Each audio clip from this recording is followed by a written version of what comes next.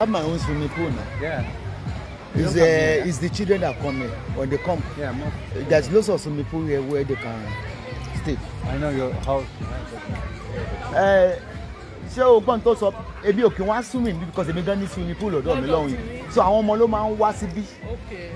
So yeah. Ọkọ ẹni ru ìtọ́ ń wá níyì. Owó tó dùn ọbẹ̀ ló pa. Ó ṣáà ní iye tí mo san fún maintenance tí mo san. Máa fi receipt ẹ̀ hàn yín. 1,500 euro. Máa fi hàn yín. Though maintenance here is for 5 months.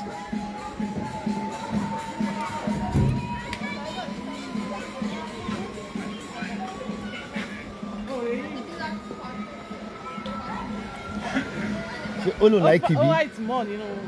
Also ní Bọ́lá Fẹ́lẹ́ sí tẹ́lẹ̀ ta. Bọ́lá Fẹ́lẹ́ bí o mọ bówó bá ṣe rí lóògùn mọ ni. Ebi mọ̀ pé Golf Resort là ń pè bí ibi tí ilé Esabod wà lélẹ́yìí.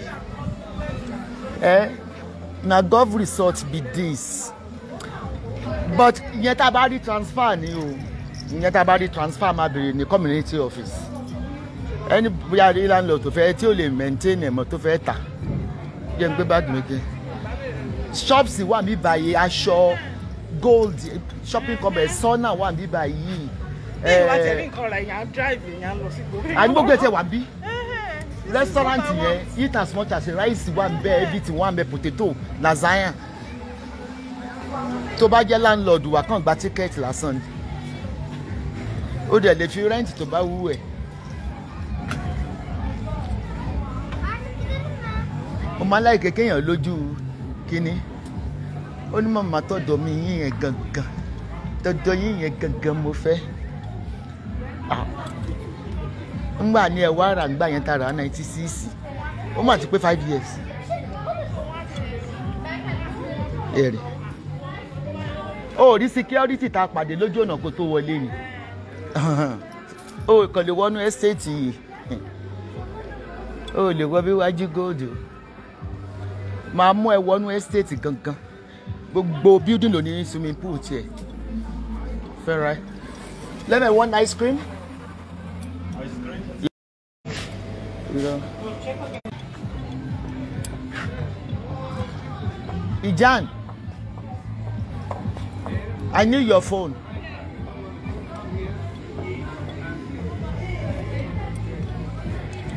Tó bá wá di night time, club yẹn ṣe bẹ̀rẹ̀ bí ni. Wọ́n wá jó. O fẹ́ fi hàn mí náà. Your phone is in the car. Okay. Because it's cut off. Do you see anything you want there? No.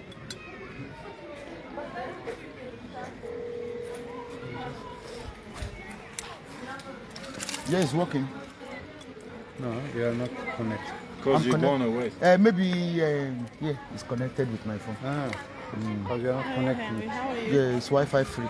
Oh, you're still sleeping. It's Wi-Fi free. How are you? But 5 years ago, Ewamu. Embalem new Golf Resort in Nissan. You like it? Ọlọ́run sì ní gẹ́ ń tàtọ̀dọ̀ mi láyé. Kàn pè ní 1 mil àmì níta because àwọn ọmọ mi like ẹ̀ gan. Pé wọ́n ṣe ìdí last week náà. Wọ́n like ẹ̀ gan. Only wow. We want to show you that every apartment has their own swimming pool if you don't want to come to the general one. And every Saturday there is a coach here for free that will teach you on how to swim. You want us to buy a house here? Look. It's big? Show him the slide, everything. Yeah, look. No, it ain't that bad. Yeah, go the àgbàlagbà slide náà. Ó ra àwọn àgbàlagbà tó ń gòtò. Ẹ̀kan tí mo slide èmi tí mi mọ̀ wẹ̀. Omi sapa mi lórí mi. You would love to hang out here, right? And it's on the hill. Yeah, so you can bring your friends. You can come with your friends. You can come Okay, let's go now if you want to see the inside. Huh?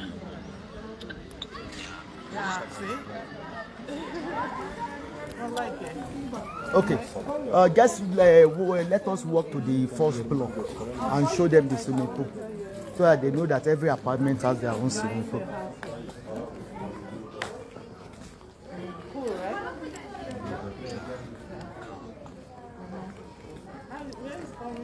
English ni wọ́n sọ mí báyìí because America ló kọ́ bí. Wọ́n ti kọ́ ẹ̀dùn.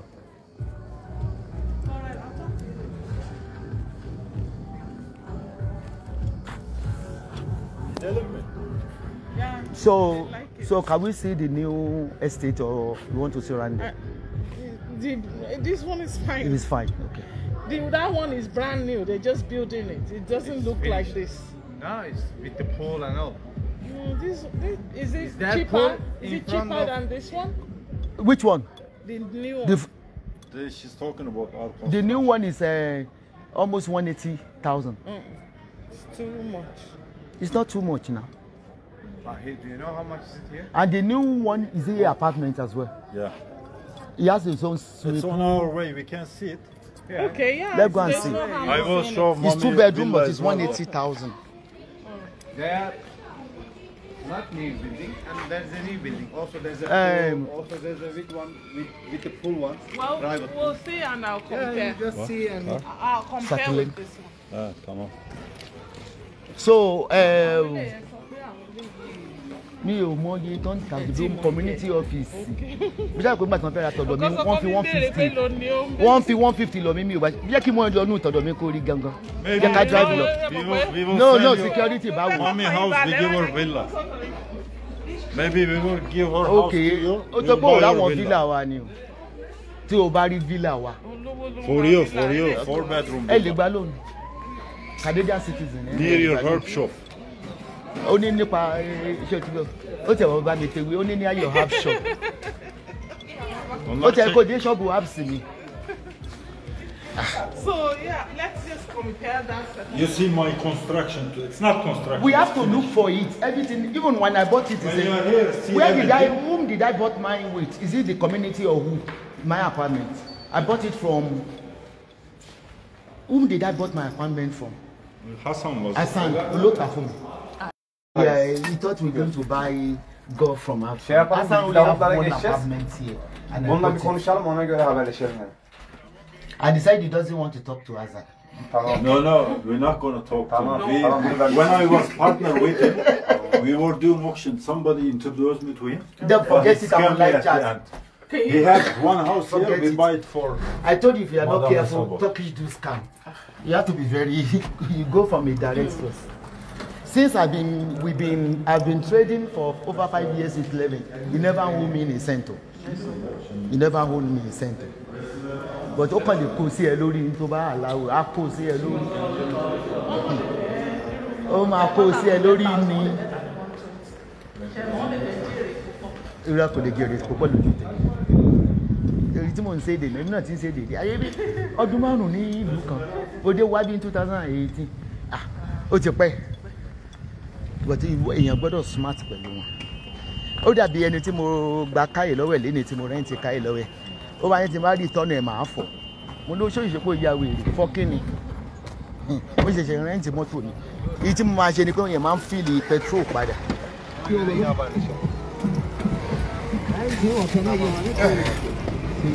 So they done the tire. Which side is the tire one? And it's so nice. Drive a bit. Drive to the estate. Kó wò pé gbogbo wa la ní maintenance bí ìṣe wọn. Drive here? Drive to the estate towards mine. I want to show her that everyone. Wọ́n láti pè mí náà ní fóònù. Wọ́n máa pè mí pé ṣé mo fẹ́ kéèyàn wá. Ó ní wọlé ní ibẹ̀ la wà. Ó ní wọlé ní bó sì wọlé náà dúró kó ibi tí ní kò jẹ́ kí n sáré lọ sọ́jà lọ ro kí n ro ẹ̀fọ́ fún ẹ mo lámọ̀là ńlé mo ní lá fún mo níyàn ó máa wọlé ò ṣe ní wọlé ò ṣe ní wọlé tòtòrí apartment gbogbo àlà ní apartment gbogbo ẹ̀ ló ní swimming pool tẹ̀ wà á dẹ́rìí pé bá area náà tún níyẹn ń bẹ̀ restaurant gbogbo ẹ̀ ló ní restaurant kò ṣe ní clear ọmọ iye tá à ń san ní sẹ́ ṣé mi ò fi rìsíìtì hàn yín 1,500 fún mo san euro ni o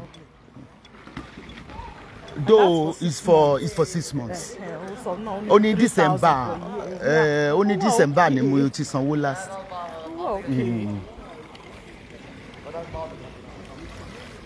bill. Kò mọ owó ẹ̀ okay bí akọ́rẹ́ pé pẹ̀lú electric but ní ìsàtì electric yẹn la ṣe lọ sí electric board máa lọ transfer iná wọ́n ti gbà kí individual máa lo náírà ó ti ẹ̀ pè mí àwọn táwọn wá déédéé tí ó ti rí tí ó àtúnfi bí ìran wọn ṣe fídíò Ọlọ́run ló fún ọ lágbára ìbò fẹ́ ra lé ni.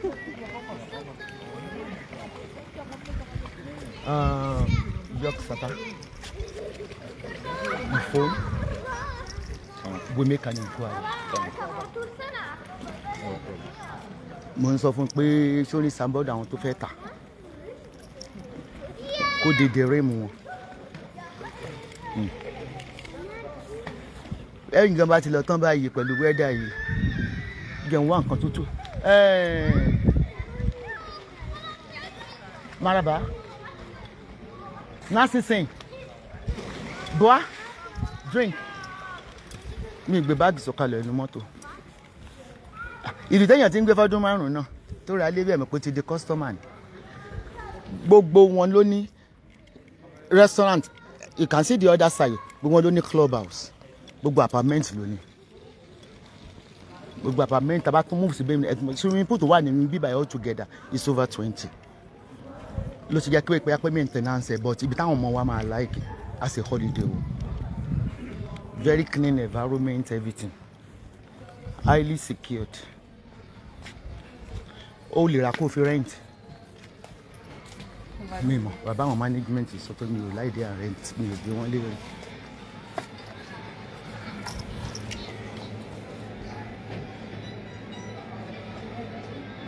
Hello, what drink? It's mocktail. Mocktail. Mocktail.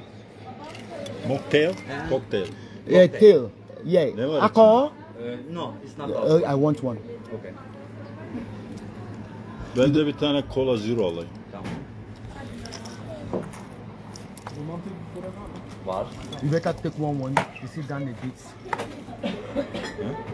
Does he do takeaway? Him?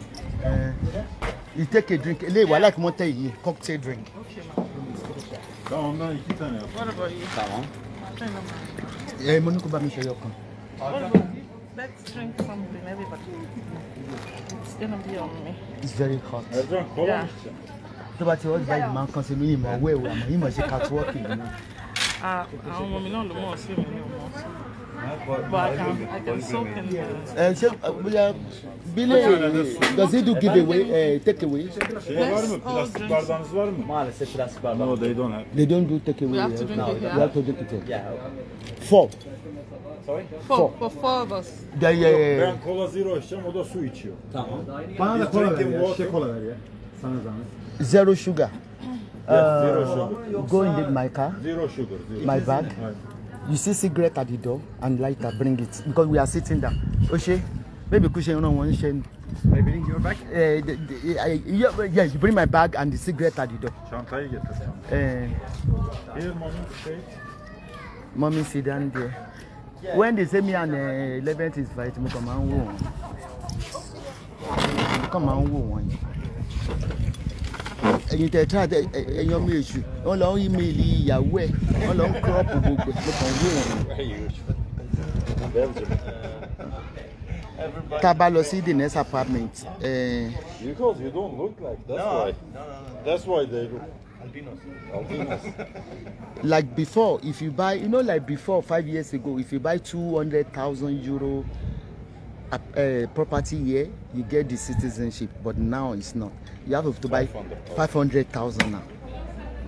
Mommy, we sell very high price your house. You give me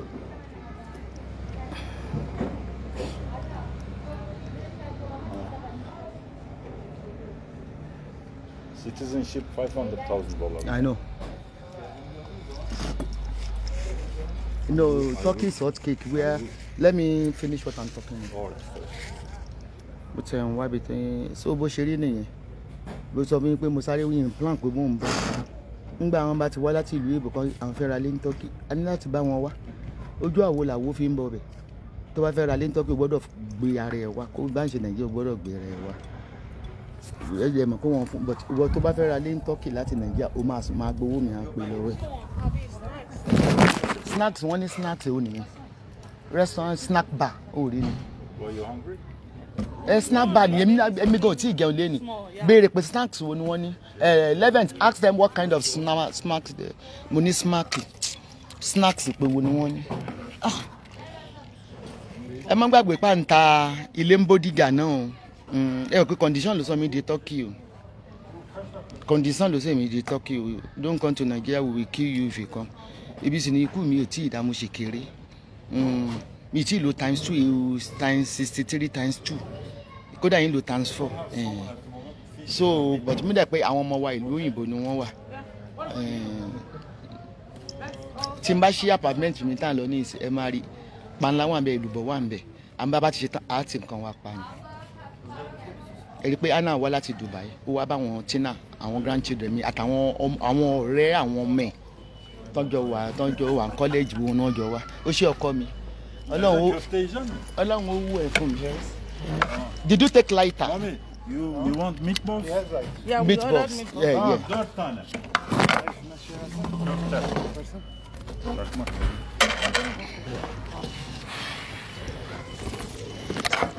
I'm going to be busy. We're going to the shop. For house shopping. Our half shop. My We house. can do when we finish today. Where we On the can way go. back. Timbale Yambele. We might. Shoko fẹ́ wo new project yẹn wọ́n 2 bedrooms then. Òun dẹ̀ wọ́n jẹ lé lọ. Ó wọ́n gele ìlọ of course.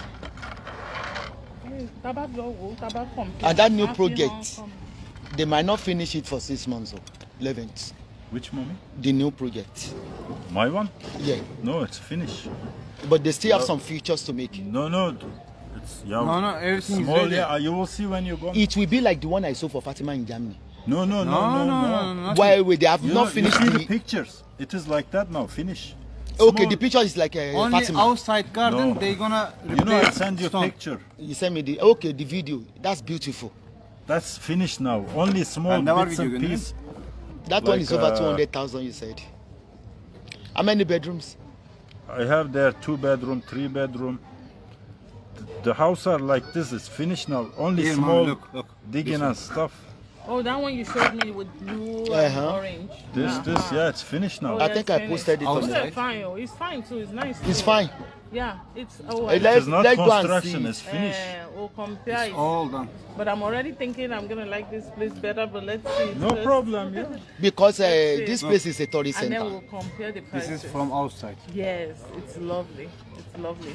But Uh, I need to Boa see it, Sata. like live. You want to know the price? Yeah. Yeah, 2 bedroom. Yeah. or 3? Or 3. Yeah. Gelsin Yeah, buraya. 3. Tell me the price of the 2 and the price Yok, of I the think they have gelmesin. one as well. Şeyleri I koy, don't want one. 20'şer koy üstüne. 2 bedroom fotoğrafları varsa atsın. Is satellite O everywhere? onu çağırırsan o direkt fiyatı söyler. Kadir abi. Bu 2+1'in Kabula. Şeyleri var mı? Resimleri. Resimlerini atsın. O gelirse direkt söyler. Sen bana bir atsana.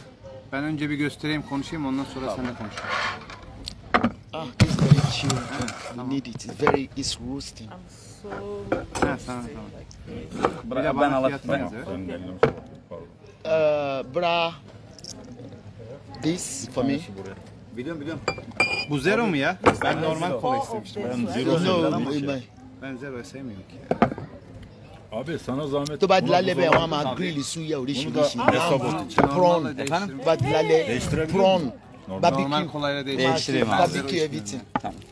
Ben bir de bu. Ibi títì yẹn ṣe yàtọ̀ ní Bunlar pé ne içiyor? residential níbẹ̀ yẹn. Eléyìí àwọn tó bíi ń ṣiṣẹ́ ní tọ́rẹ́ǹtì àwọn residential ilé ni. gangan Though àwọn míì tó ń ra bíbá yìí ni some people are living here yìí ni. My children told me because my grandchildren made friends with some of them. They are living permanently here. Turkey lèmi máa retire sí.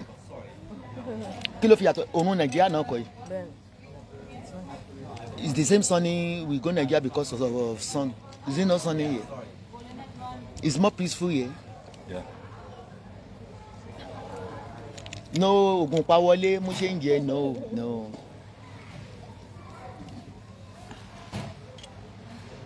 That's why I said, Levet, I can sell you in Turkey now. 6 years in Turkey is not a joke. 2018. I will sell you for 50 euro. Thank you. Yarere, how are you? Are you Turkey language? I want to go there because I want to show you the villa I built as well for you. You look. I'm not buying any villa, please. You're buying or not buying, just look how job I did. Okay. But see the job I done there. You send me the construction. Okay, we go there. It's finished now. It's not construction. Is it the one in the estate? The one before near your herb shop. Oh, in the floor. I want you to see the work, art I done. Just to appreciate what he's done. No, we want to show you. It's a nice area. You see my shop. The shop here, I keep telling them on Facebook when they say I don't have shop in Turkey. I say, it's business in Turkey is partnership. You partner with them. The family owns every business you see in Turkey, brother, sister, wife. Then you can come and partner with them. Yeah. So they will be paying to your accounts every 3 months. You just invest. You invest like investment. Investment, yeah. Do you want another? I invested with the app shop for 5 years now. Abi bu kokteylden bir tane daha yapacaksın mı? Mocktail midir nedir? Tí bá dé wà rí pé credit card wọn bí mo máa ń lò, báńkì wọn bí owó yẹn mo máa ń lò tí wọ́n ti bá mi fi síbẹ̀. The business people in Turkey, that particular people, that family dogam, they are very, very straightforward. Oh, I don't know. They didn't break it down what we bought. No, you can't see like this. You see the total amount. We bought 4 of this. Is it No, tele? 2 Coke and 2. Yemeğe verdiler mi? That is about Kadını götür orada ödesin. 9 euro to 10 euro. Yemekler. Bugün köfteleri yaptın mı? Şöyle sadece ellerinde bir porsiyonluk kalmış.